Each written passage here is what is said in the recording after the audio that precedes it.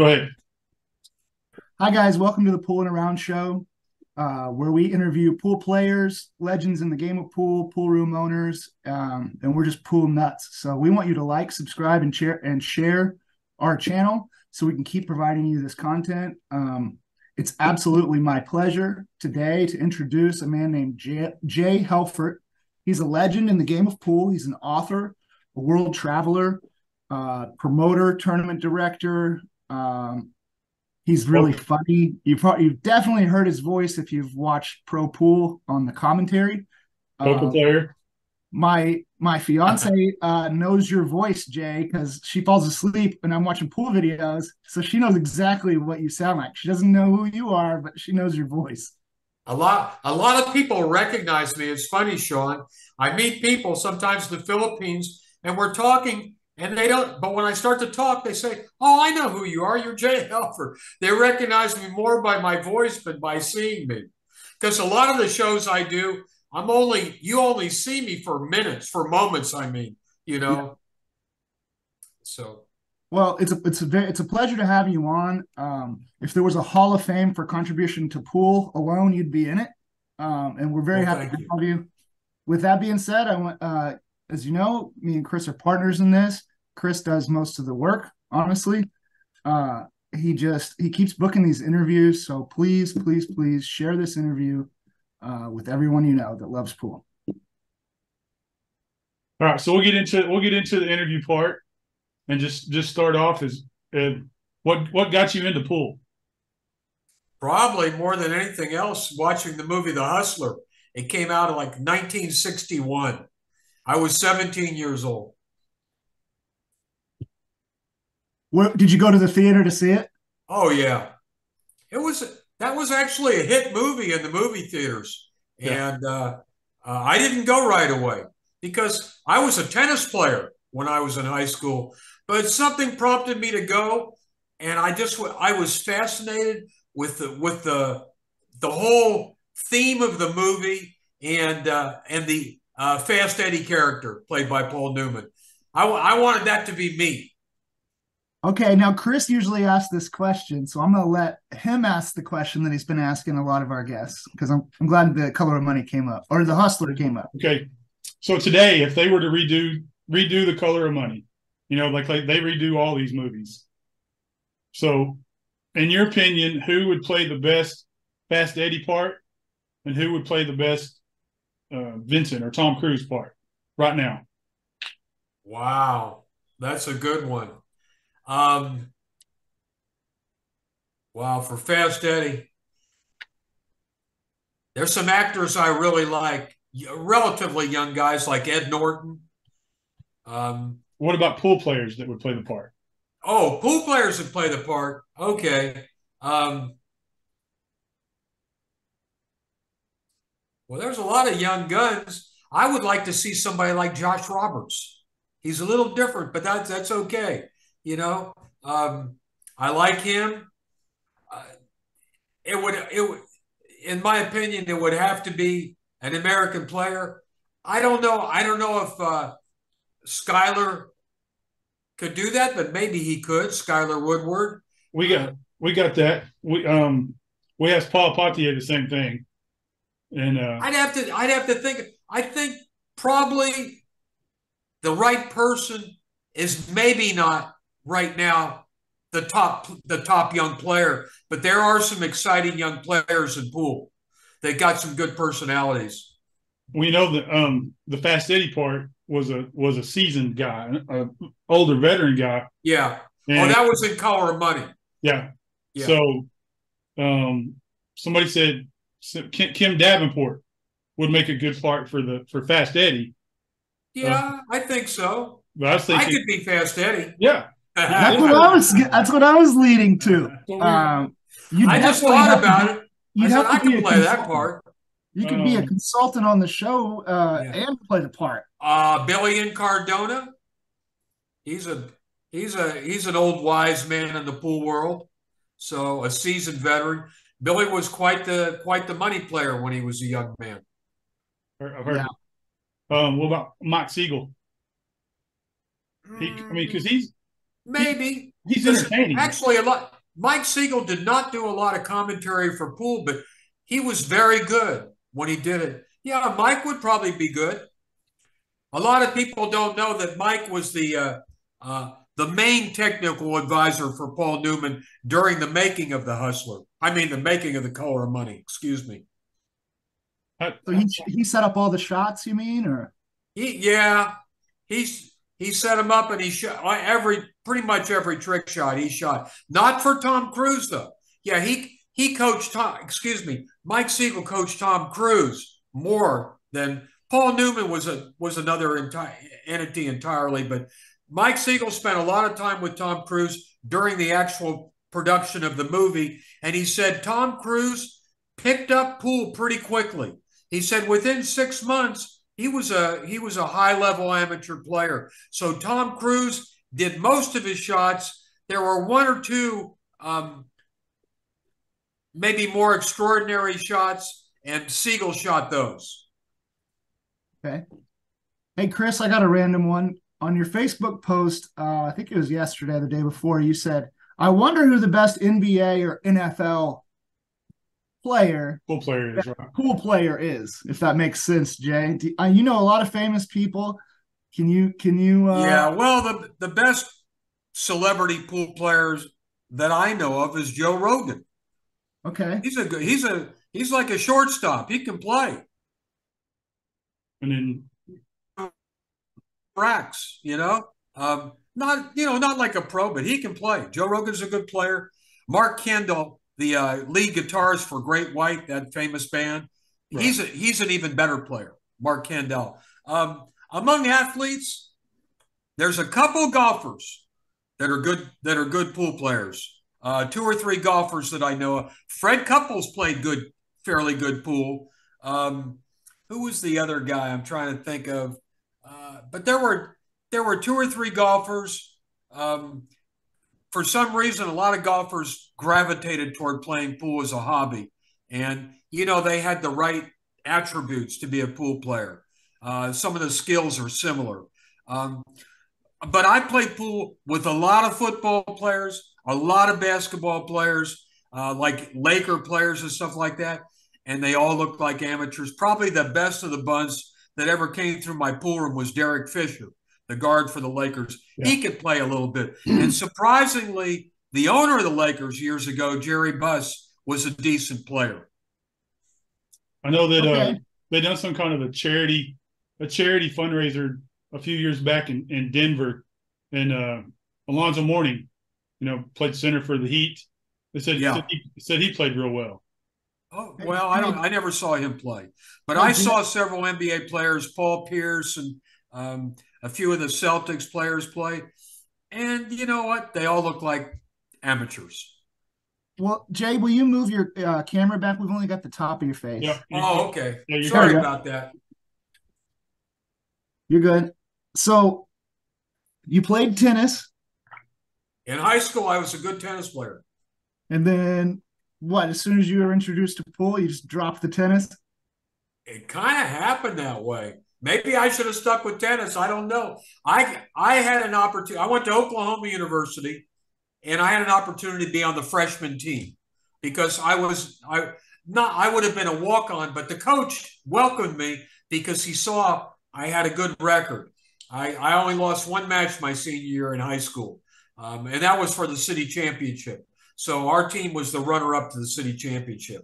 That was in Dayton, Ohio. But I watched that movie that summer before I went to Oklahoma University my freshman year, and I just quit playing tennis. I was hanging out in the Union Building every day where they had like 25 pool tables. I was in there every day cutting classes and playing pool. I was just focused. Obsessed is probably the right word on learning how to play this game because I was a jock when I was a kid. I played tennis, I played golf, I played basketball, I played baseball, and I was pretty good at all of them, even though I was a small man. I was good enough to make the teams, let's say that. But pool was by far the hardest game I ever tried to play. Much more difficult even than golf. Because in golf, in one summer, I was hitting the ball pretty good. I could shoot like 39 or 40 for 9 holes. But pool, it took me a year just to learn how to make balls. I mean, a year of obsession just to get to where I could make shots comfortably. And then maybe another year of obsession where I started to learn how to control the cue ball. My my learning curve was 3 years of total obsession. I mean, I'm talking playing 8, 10, 12 hours every day, 6, 7 days a week. If I took a day off, it was because I was sick or something. But I mean, I was obsessed with learning how to play the game. Now, by the time I was 21, I was finally good enough to where I could beat a few people. The guys who had been beating me all along, now I was beating them. How long did you stay in Oklahoma? Pardon me? How long did you stay in Oklahoma? Close to 3 years, 2.5 to 3 years. Because that's where we're from. That's where we're at right now. Whereabouts in Oklahoma? Well, I live in Lawton, and he lives in Oklahoma City. So I played all over Oklahoma City back in the 1960s. I played in Lawton, Oklahoma. Back then, there were a lot of bars, and there was a lot of action in the bars. But I played everywhere. Stillwater, Guthrie, even little towns, Sapulpa. They had pool rooms everywhere. And where Oklahoma was in the town of Norman, there were a couple of pool rooms. There was a pool room on the campus of OU called Campus Corner, and that's where all the college guys went to play. Yeah, it's called Coaches now. Okay. They got all Gandy tables in there. Yeah. Listen, Oklahoma City in the 60s had probably 24 pool rooms and 100 bars. Yeah. Wow. And the best player back then was a guy named Norman Hitchcock. I was just fixing to ask you about him. I knew him. We gambled with him a couple times. Norman Hitchcock didn't travel much. He stayed pretty much in Oklahoma, but he beat all the roadmen that came through. Nobody could beat him. That's what we heard. I want to do a story on him, and I'm trying to find some pictures and get somebody to tell us some stories about him and put something together just to just want to be part of the show, but just for the history of the game. Chris, it's difficult because in those days, remember, a guy like Hitchcock, he's a money player. He didn't want his picture taken. He didn't want his picture anywhere. Now, the top players knew who he was, but a lot of other guys that were trying to travel around, play pool, they didn't know Norman Hitchcock. And if they came to Oklahoma City, they found out all about him. They said he quit for about 12 years. I guess what was told last night. And then when he came back, said he was playing stronger than ever in his 50s. I got something interesting to say about him. When I first started playing, it was a place called Jamaica Joe's, and he was at the end of his career, but he was still playing every day on a 9-foot in the corner. And I could have went over there and asked him to play or learn from him, and I didn't. He was just this old man who kept to himself, and he played one guy named Harvey every day in there. And I didn't even really watch him either. I feel ashamed almost. When was that? Like 20 years ago? Yep. Yeah. When did Norman die? 2006. 2000. So he must have been in his 70s then. Yeah, I was in high school. I graduated in 2004. So, yeah, I'm a high schooler kid, and he's right there next to me. And I never asked him a thing about pool, not once. Because he's a few years older than me. He was probably 10 years older than me. Okay. And I'm in my late 70s now. And when I first run into Hitchcock, I was like 19 or 20. So he was, So in 76, he would have been probably in his early to mid 70s, something like that. Yeah, he back then at the time when Sean started playing, James Walden was the guy in Oklahoma. Oh yeah, he was a legend too. Now James is probably only like 50 years old now, but he was a top money player, and the bigger the bet, the more he liked it. Mm-hmm. And he took it off pretty good too. His reputation was a winner, Yeah, I watched him play Pagaline. That's the only big money match that I ever watched him play. But he beat Pagaline two headsets for 5,000 each, and Alex's backer said, "I'm done." So we Yeah. can't beat this guy. So They, they had trouble beating James Walden, and you rarely heard about him betting less than 1,000 a game or 5 or 10,000 a set. I got involved with him. I was in with Jack Cooney. They played $100,000 match about 15 years ago at Derby City when it was at the old location, Executive West. They put up 50,000 each, and James gave Jack Cooney, I think, 10-8, 9-8, playing one pocket, and they played 10 ahead, and it lasted 3 or 4 days. Wow. James lost that one. But listen, Jack Cooney is another legend. You know, James was cut from the same mold as Jack Cooney. They played the biggest games, and they were both winners. So I guess they finally had to clash. And when James played Jack was about a 60-year-old man, and James was probably in his early 40s. But it was a great, probably the best one pocket match I ever saw. I watched hours of it every day. I had $5,000 of Jack's action, so Okay. I had a sweating interest. yeah, you did. Yeah, you did. I want to, Chris, I know you have some questions. I haven't seen those questions you have, so I'm just going to ask random stuff. I definitely want to know about the Philippines. I hear you talk about the Philippines a lot, so maybe not repeat the same stuff that I've already heard, but where? Well, the Philippines, I'll tell you some things that we don't talk about in the pool world. The people there, I tend to be cynical because I come from the pool world and the gambling world, and I'm a little bit wary of people. And it took me a while to realize the ambiance and the friendliness of the people there is real. They are genuinely outgoing and friendly to foreigners, and they especially like Americans. We're there among the foreigners. They like us the best. If you go there, they will not call you Sean. They will call you Sir Sean and Sir Chris. That's the respect you will get. I promise you. It's automatic. And when you go into the malls and you go into the stores, it's not like a mall in America where you've got to find somebody to take care of you or direct you to where you want to find what you're looking for.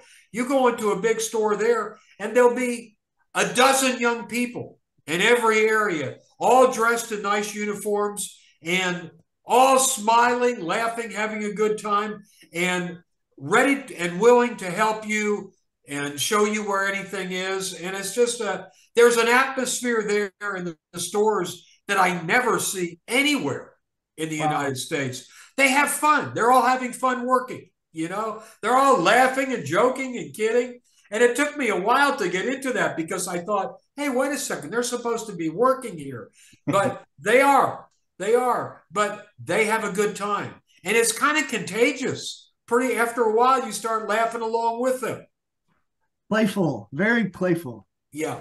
And anybody there that's a high school graduate is conversant in English because they study English from probably the 4th grade on. So English is their second language, which makes it appealing for people like me, for foreigners like me. I don't speak any other languages. I don't speak Spanish. I don't speak French. I don't speak Tagalog, even though I've been to the Philippines 50 times. I mean, I understand some words. I can read a menu and stuff like that, but I can't carry on a conversation. So but the good thing is I don't have to. Huh? Oh, yeah, because they're speaking English or there's someone nearby that can translate. Yeah. Yeah. But that's it. You go into any hotel or any restaurant, you can converse in English. It's not a problem. And even all these kids, these young kids that you see working in department stores and stuff like that, most of them are college graduates to get that job. And they speak fluent English. So they know that to serve their customer base, they must speak English because there's so many foreigners shopping in their stores. Now, about the pool world, to me, it's the center of the pool universe. That's it. Especially now with what Sharks is doing. Yeah, exactly. But it's been that way for a long, long time. Really, Efren and Jose Perica and Francisco Bustamante, when they started winning all that money in tournaments in the United States and overseas, it was already a big sport. But in the Philippines, if you're a if you're a star in the pool world, like Chua and Aranas, they just won the World Cup of Pool, they're sports stars. They're as well known in the Philippines as a LeBron James is in this country. They're that well. I'll tell you one quick story. I don't think I've ever told this one online anywhere. I was staying in a hotel called the Bayshore Hotel in Pasay City. Okay, and I talked to Efren, and Efren decided he wanted to come and meet me and take me to lunch. So we made it a time, and in the Philippines, everything runs late. It's like Mexico. Everything could be mañana. So we made a time to meet like 2:00 in the afternoon. So at 2:00 in the afternoon, I go out to the front of the hotel where the valet parking is, and I'm waiting for Efren. And there's a lot of people. It's a big, beautiful, nice hotel. A lot of people going in and out, and all the Filipinos working there, parking cars and stuff like that. And I'm sitting on the curb waiting, and I wait and wait and wait. Finally, close to 2:30, here comes this large SUV, full-size SUV, because Efren has a driver, right? This is like 15 or 20, good 15 years ago. And the SUV pulls up and parks right in a valet spot. And I'm waiting. I don't know who's getting out of there. It could just be a rich Filipino. And Efren gets out of the car, along with 2 or 3 other people with him. And people begin to notice that it's Efren Reyes. And Efren sees me and waves to me, and I wave to him. He comes walking over to where I'm now standing up to greet me. And we stand there and chat together for maybe 5 minutes. And there has to be 100 people in a crowd that gather all around us. And they're completely... they give us our privacy. You know what I mean? They don't intrude. Nobody comes up and asks him for his autograph. Nobody comes in. They're all probably 10, 15, 20 feet away. They're all just kids are jumping and looking and pointing. That's Bata. That's Bata. I can hear him say, look, Bata, Bata's here, Bata's here. And Efren, he's oblivious. He knows they're there, but he's used to it. He's such a celebrity. And finally, when we're done talking, he doesn't sign any gross, but he turns around and waves and says hi to the people, and they're excited. They're excited. And then he walks inside with me, and we go into the restaurant. But I never forgot that a crowd gathered just because Efren was standing there. And that really gave me an idea of how big a celebrity he was in the Philippines. Excuse me. I didn't realize it until that moment. I knew he was well known, but it's like everybody knows who he is to this day. Let me get some water real quick. Go ahead. Need to find out how to get an interview with Efren. Right? With Blue Jay. No doubt. He's like the Filipino Elvis. Yeah, he's like the Filipino liaison. Yeah. He's like I'm talking about Efren is the Filipino Elvis. Oh, yeah. All right, I'm okay now. Is it Manny Pacquiao plays pool real good too? Oh yeah, you know what? Manny plays good. Manny plays good. Probably almost as good as Joe Rogan. Oh, when Manny puts on a tournament, he always plays in them. And I've seen him win matches. You know? Joe Rogan versus Manny Pacquiao. Now, that would be a good one. That would be close. Believe me. Well, I'm betting on whatever side. It would be close. I'm betting my money with you, Jay. I feel like book that one, and you got a winner. You put that one online, and you'll have 1 million people watching it. I guarantee you. You know. So how can we get an interview with Efren? With Efren? Yeah. I'm writing it down. I probably get somewhere. Hang on a second. Oh, I got to get my Philippine phone. I have a phone number for him. It's a Philippine number. I could probably reach him, but if you want me to try to find a way to get a hold of him for you, I will. Even, I mean, like I said, even if it's like this, and he's got his. I mean, I know he speaks some English, but yeah, he's got his translator there.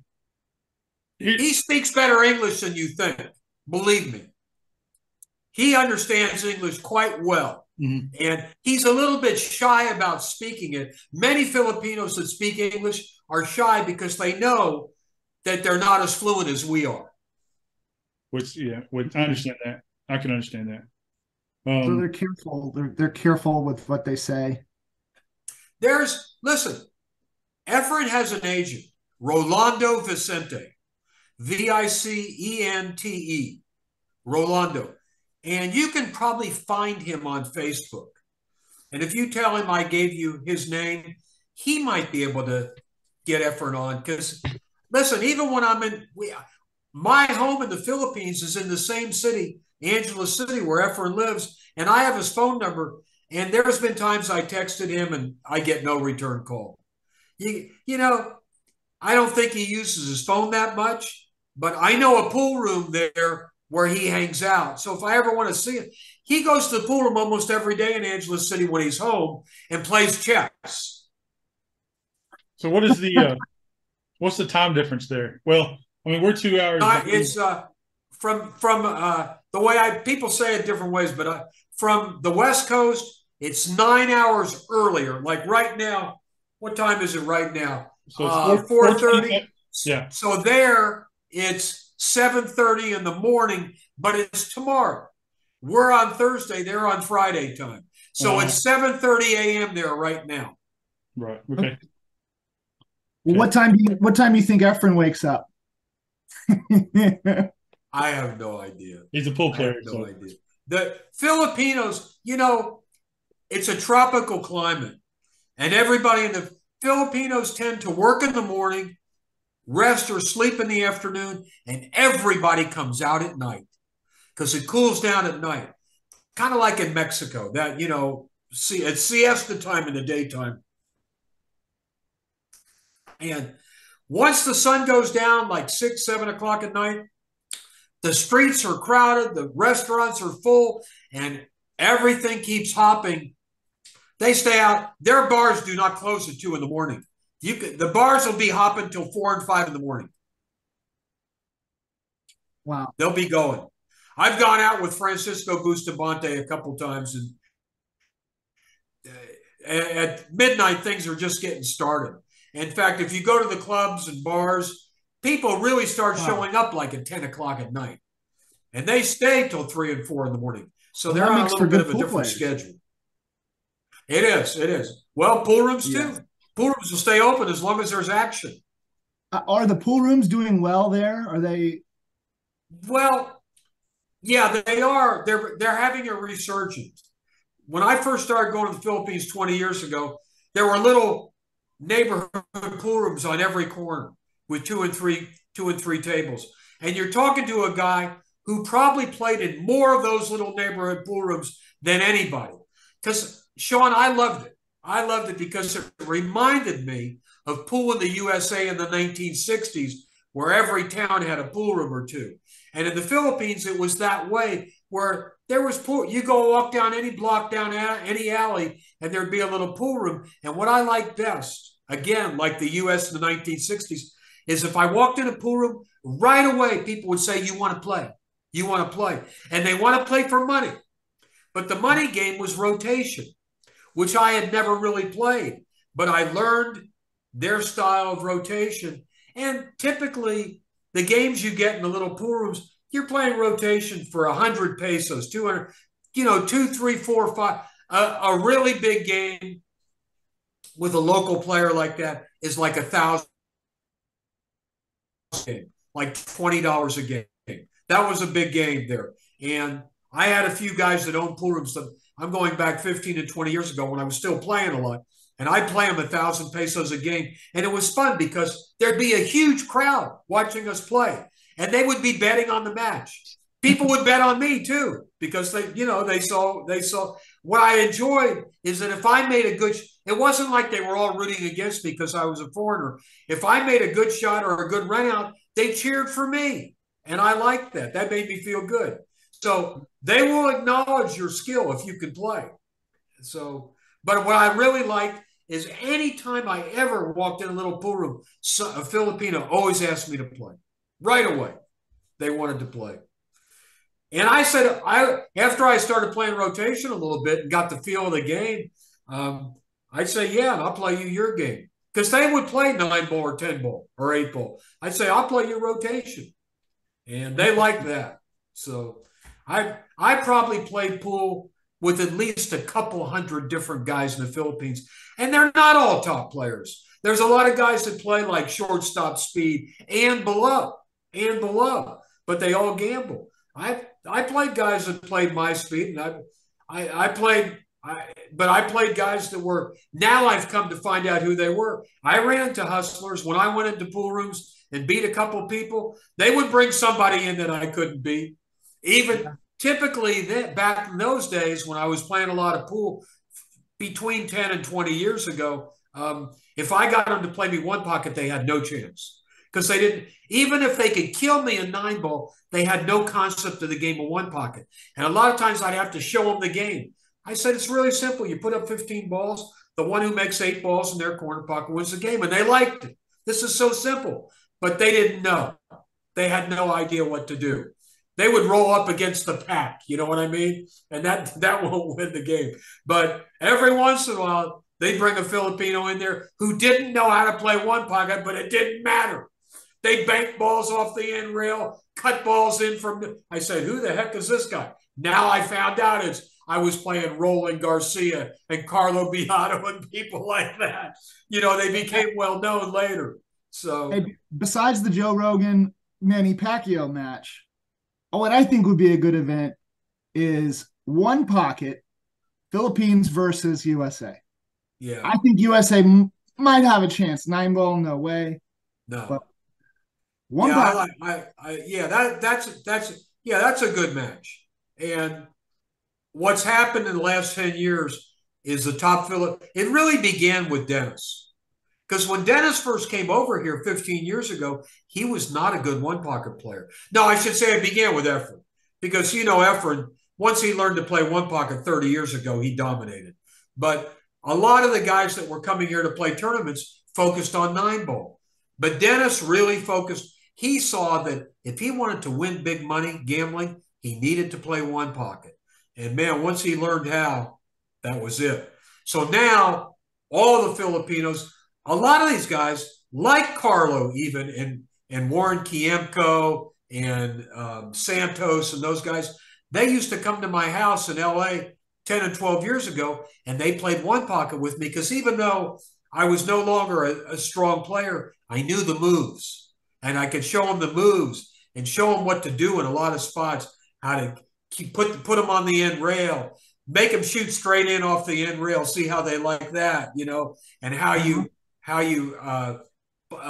played safe and put the cue ball against the pack and move ball. I showed them you didn't have to make bank shots. All you had to do was leave them close to your hole and hide the cue ball and they didn't get the concept that you didn't actually have to bank balls into your pocket. You could bank balls into other balls and make them go towards your pocket. And all those little intricacies I show these guys, and a lot of them became very good players, much because they shot so much better than me. Then they started beating on me and everybody else too. Did you ever play them 8-ball, Jay? Not much. That was a game we were in my house. We played mostly 9-ball, one pocket, and I played in bank pool because I grew up in an area of Ohio near Kentucky where everybody learned to play bank pool. And back then, the players knew my speed at bank pool was about a speed above my game at one pocket and 9-ball. And I was a good bank pool player. I was a very good bank pool player. And I beat a lot of guys like Carlo and Warren and Santos. They could not beat me in bank pool. They could not. The only guy that beat me in bank pool was Dennis. And after a while, Dennis started spotting me 5-4, which is a big spot in 9-ball bank, and he still beat me. I mean, I'd win a game here or there, but Dennis got to be such a great player. For several years, though, I'd say Dennis and Shane were probably the two best players. And I got to be there for that the big match they played that went hill 119 to 120. Yeah, where Dennis was running around the table the last game. Yeah. You were there? I was there. Oh, so you've been to the Philippines? No. Oh, where was that match? That was at Bill's here in Oklahoma City. Okay. That's a go. Yep. Okay. Well, no, Dennis, I have to say that. But I won a lot of money betting on Dennis, too, so it's okay.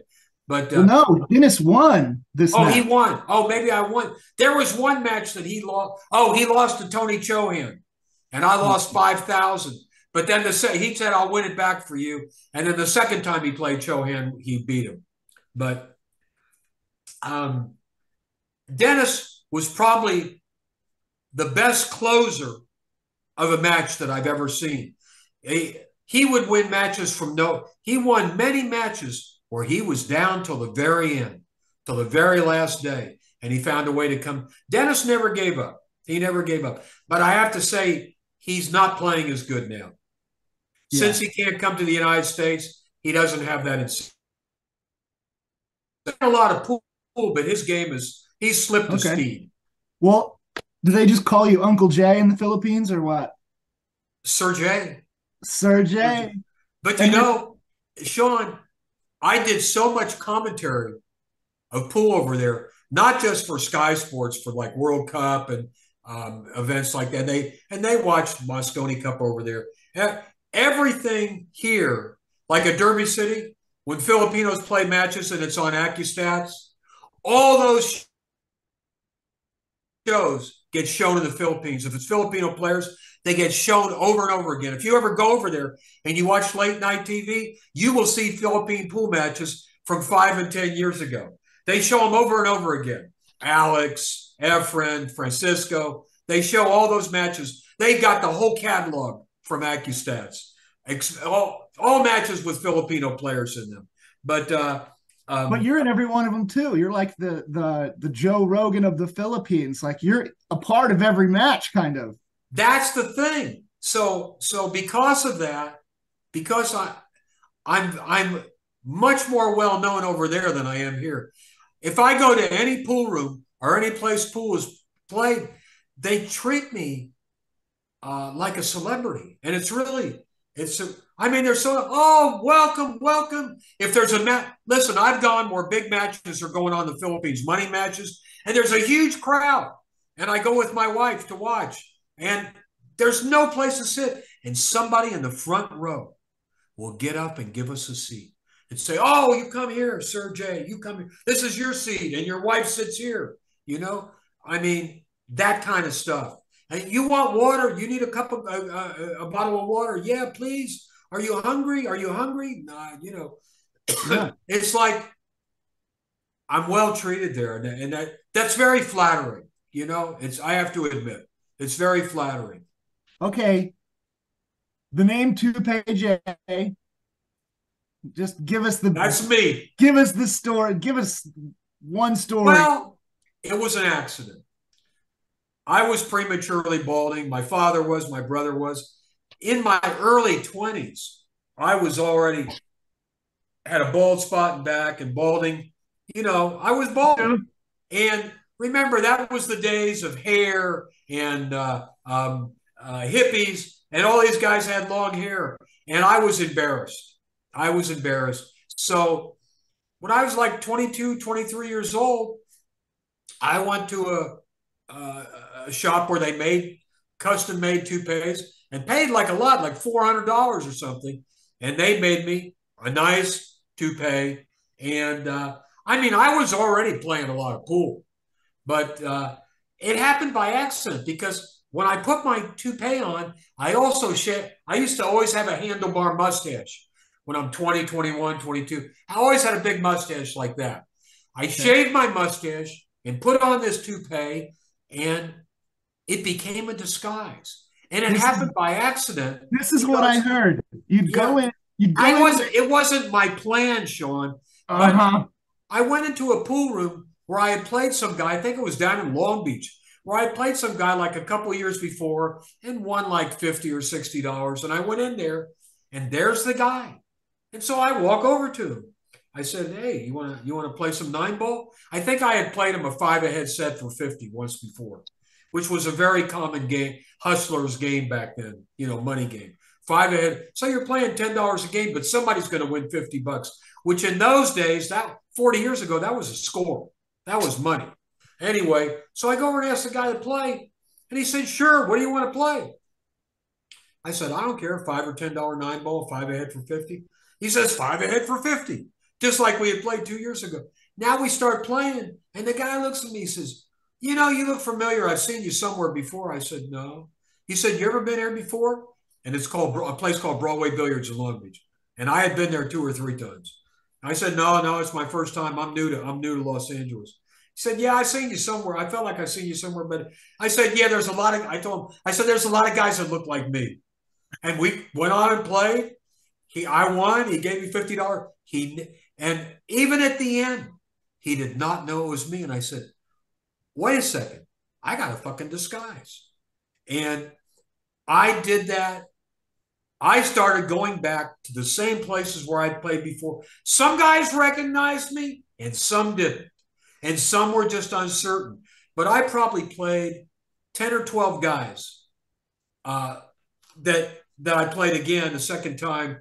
And even a couple of guys that said, I think we played before somewhere. I said, "We might have." I said, "I don't remember." But they played me anyway. And finally, but I didn't have a name yet. Nobody named me. Now I go to this place called the Billiard Den in Hollywood, and there's a pool hustler from Arizona, Sean Walsh. They called him Arizona Slim. He was a good player. He was close friends with Don Johnson, the actor, and Don would back him in pretty good games. And Sean's in there playing, and I knew Sean, but I hadn't seen Sean in a couple of years. But Sean recognized me when I come in the door, and Sean was this outrageous character. He yells out in the pool room, "Here comes Toupee J!" And I hated it. I was so angry and so mad at him. But everybody heard it. And there were a lot of players in the room. And just like that, by word of mouth, I became Toupee J. It took me about 10, 15 years to come to grips with that name. But now it's okay. Okay. I got one more question. I'm gonna let Chris ask away. I just forgot. Can you give us one story from Pool Wars, maybe a short one? I want everybody to buy your book and the second one, but can you give us like a it feels like everybody in the pool world's bought my book. That book has sold over 10,000 copies, and that's a lot in the pool world because it's never been in bookstores. The only place you can find it is online, but it's sold a lot. It sells to this day. You know what? Most of the sales to this day are ebooks, like on Amazon and Barnes and Noble. And I have a feeling a lot of people that buy the book are not really into pool, but they're into learning about a counterculture. So, okay, what kind of short story could I tell you from that book? It's everything.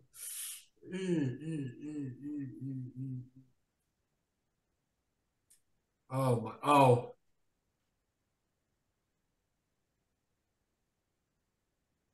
This one is not really pool specifically about playing, but it's something that happened in pool room when I was 18 years old. Can you move your head back or your camera back? There we go. We can see you. This is when I learned my first real lesson in a pool room, what it was like to hang around in the pool world. Okay. I was an 18-year-old kid just starting out, and I was hanging in a pool room called Wink's Billiards that was behind the shopping center in Dayton. And it was a hangout for a lot of the best players around Dayton. And they'd come from all over southwestern Ohio, Cincinnati, Indianapolis, Columbus, Cleveland. That's where they come to make games and match up. And it was also a hangout for gangsters and thieves, for lack of a better word. Outlaws. Yeah, outlaws. That's what they called themselves, outlaws. And they were real outlaws. This was not a joke. These were guys that would rob a bank.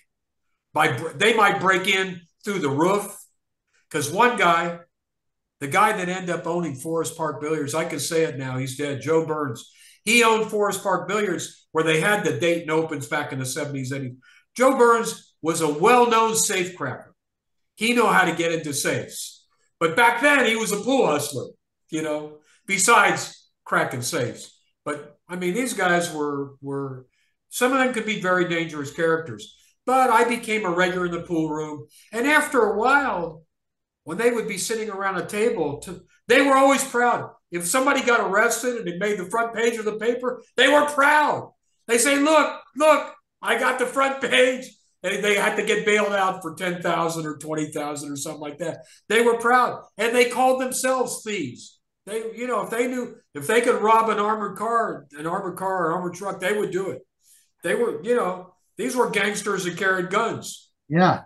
There was a gang called the Step Gang that was. You ever look at them up online? STEPP, notorious gang from southwestern Ohio, all through the 60s, 70s, 80s, and into the 90s.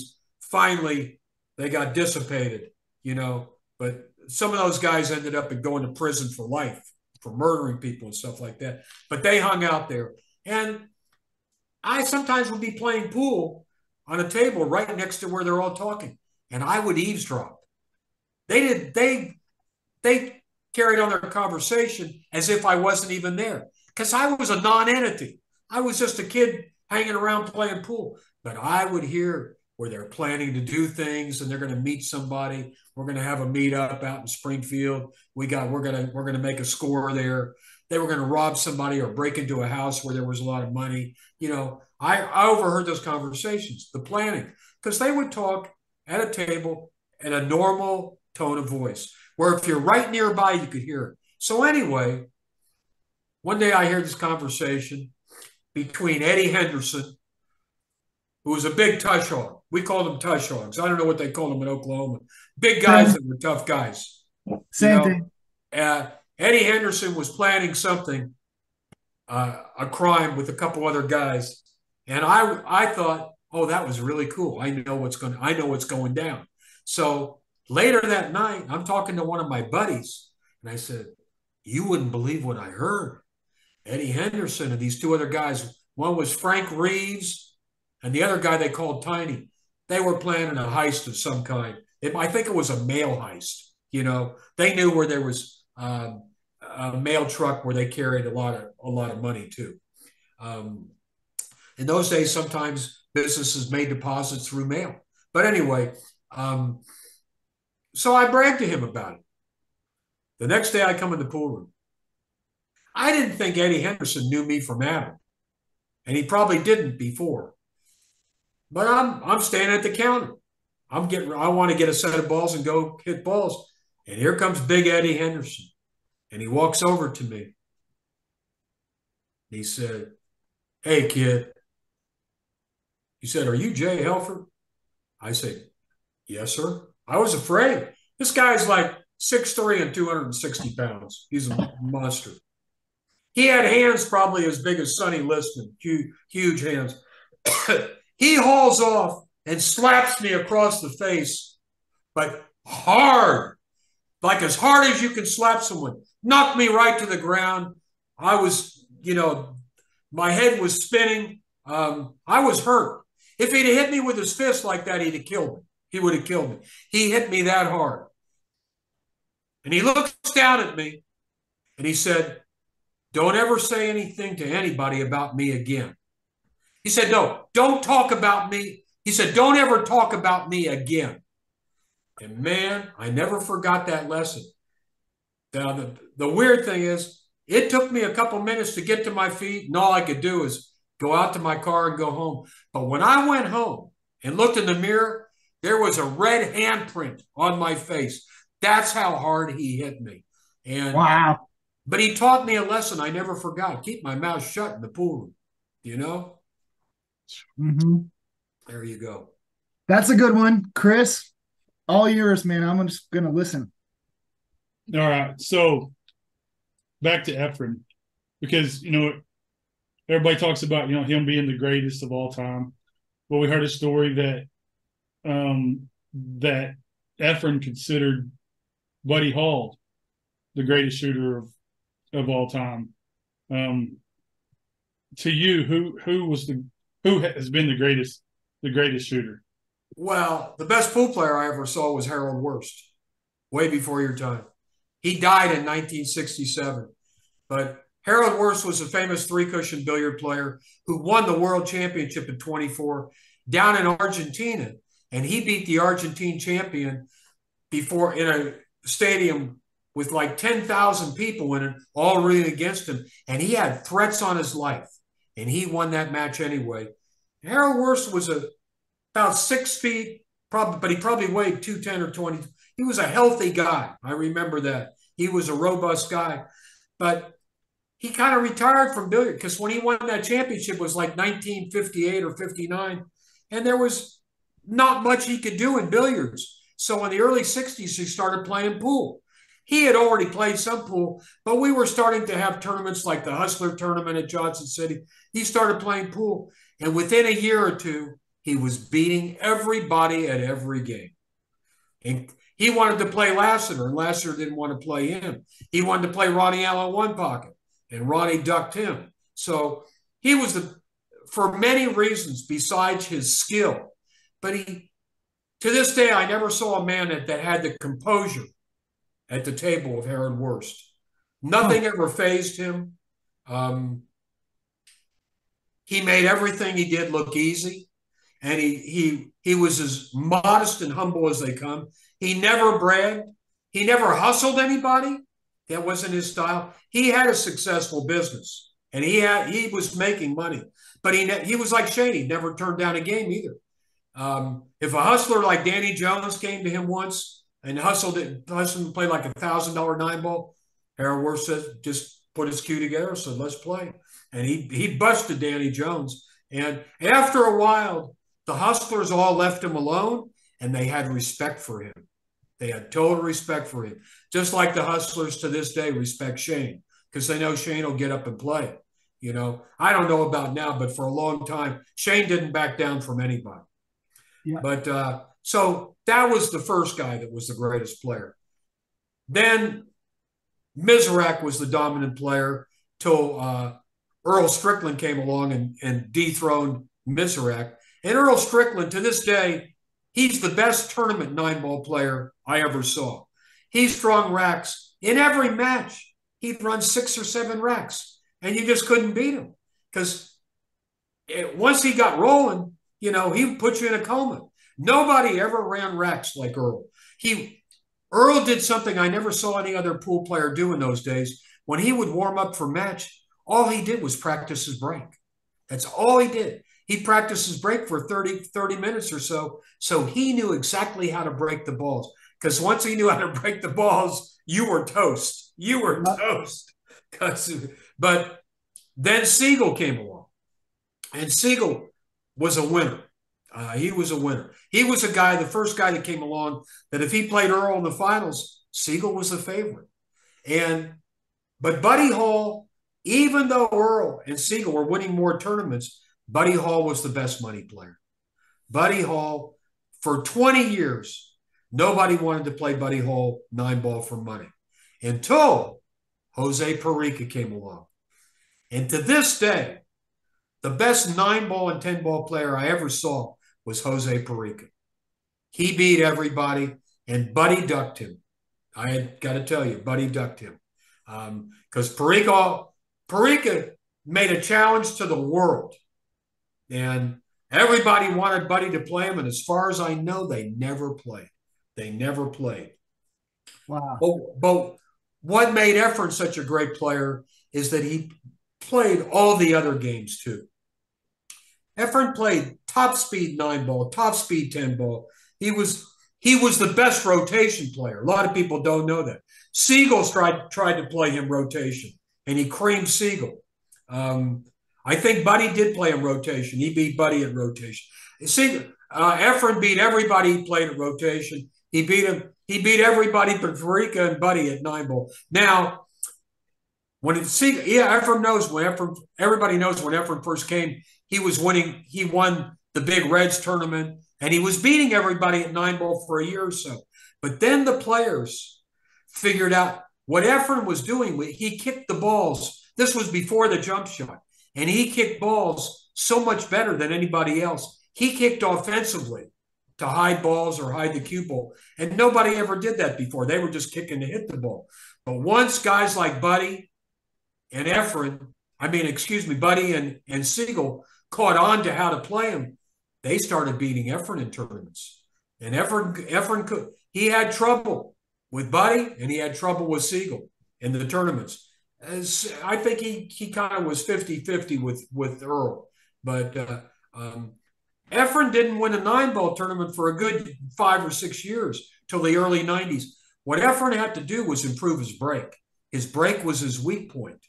And once he finally learned how to break, then he started winning tournaments again in the 90s. But Ephraim was top 9-ball. Only guy could beat him in 10-ball would have been Buddy and Parika. But one pocket, he was far and away. He spotted the world. Ephraim spotted. Nobody could play Ephraim even in one pocket once he learned how to play.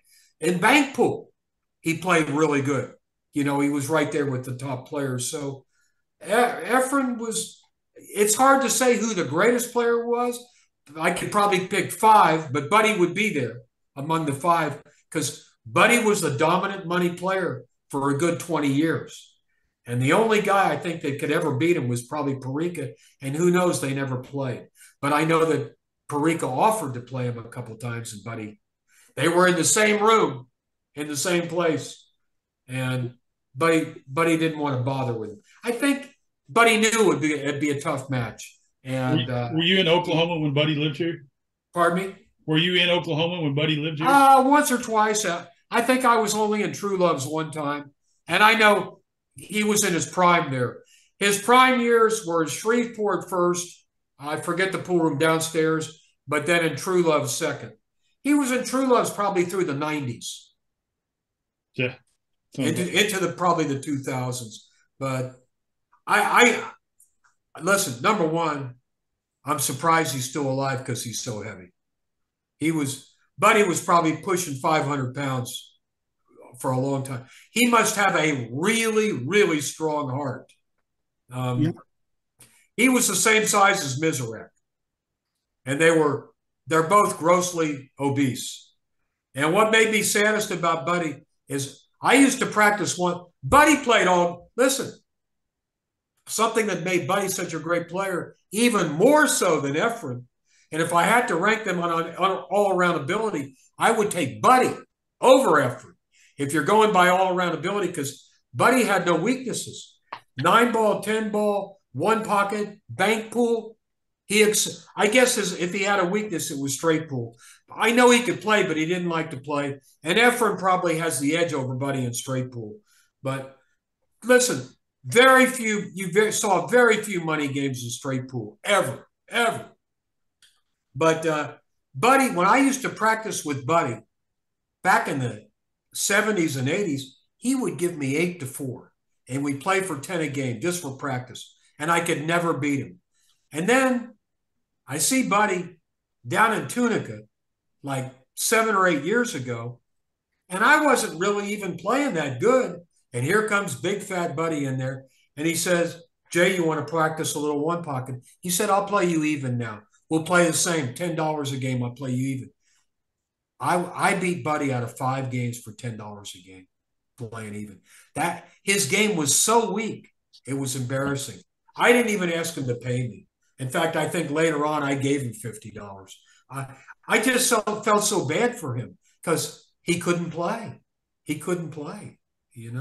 So that was depressing to see how far he had fallen. But he'd been carrying all that weight for a good 15 years. Yeah.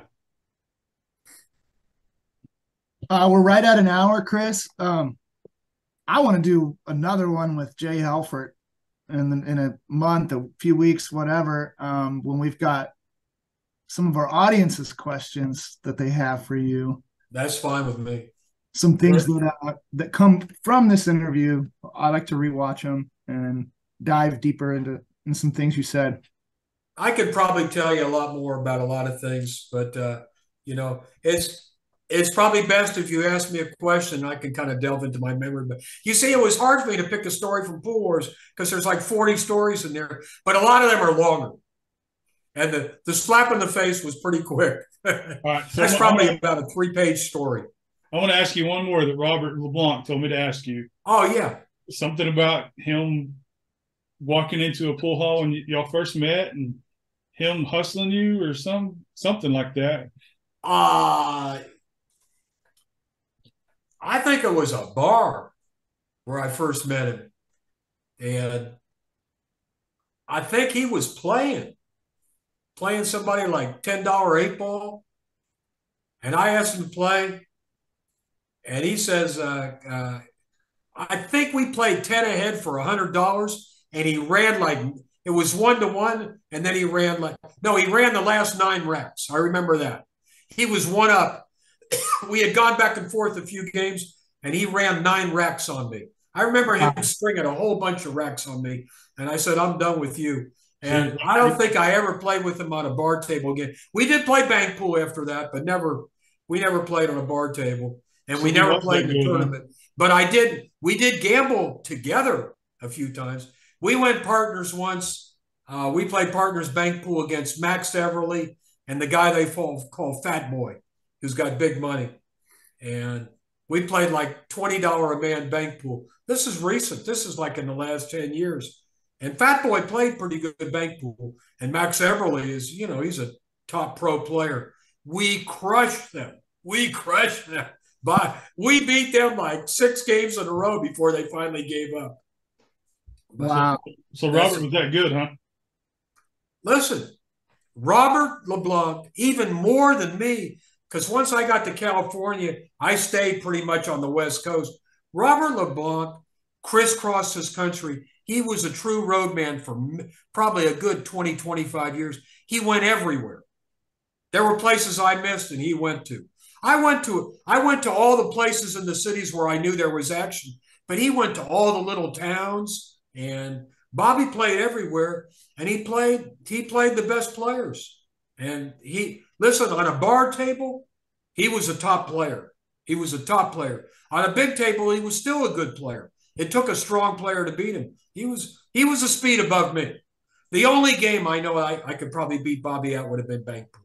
Everything else I know even one pocket, he's a favorite over me. It's close at me and him in one pocket, but Bobby mostly played 9-ball and 8-ball on a bar table, but he's the real deal. Believe me.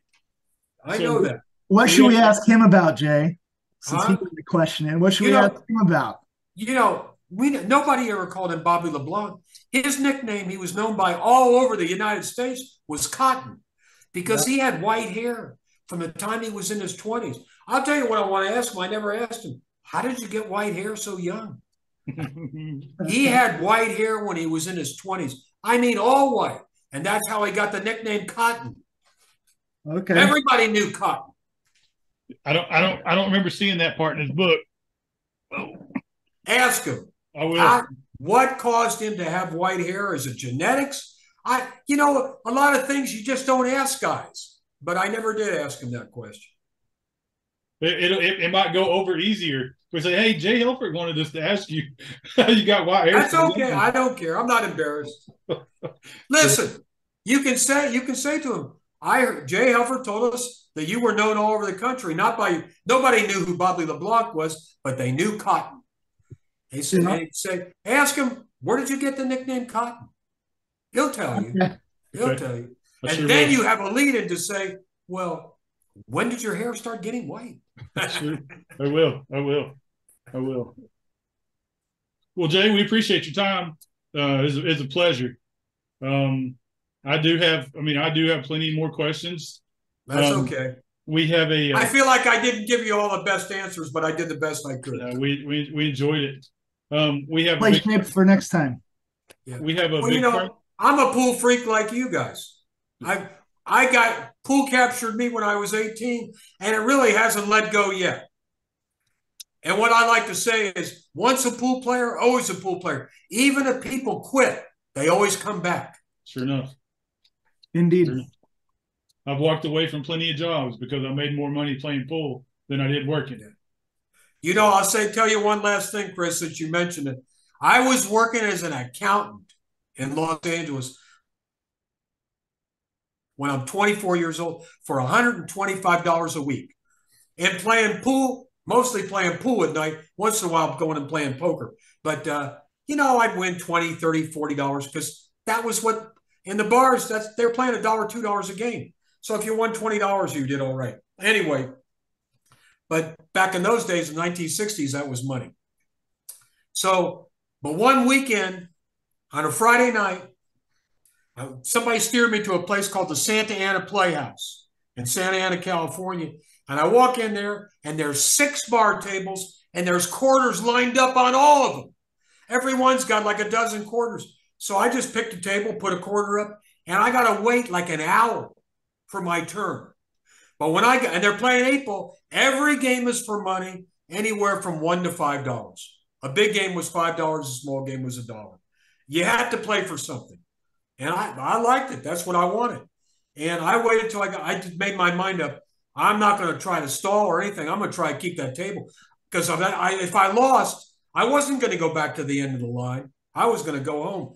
I held that table from like 9:30, 10 o'clock at night till the bar closed at 2 o'clock in the morning. And I probably won 40 or 50 games. And I remember I walked out of there with like 120, all these $1 bills and a few fives all wrapped up in my pockets. And when I got home, I'd won in that night as much as I had to work a week for, you know, at my job. You know, a 40-hour work week, I'd won it in 4 hours. And that was the end of your accounting career.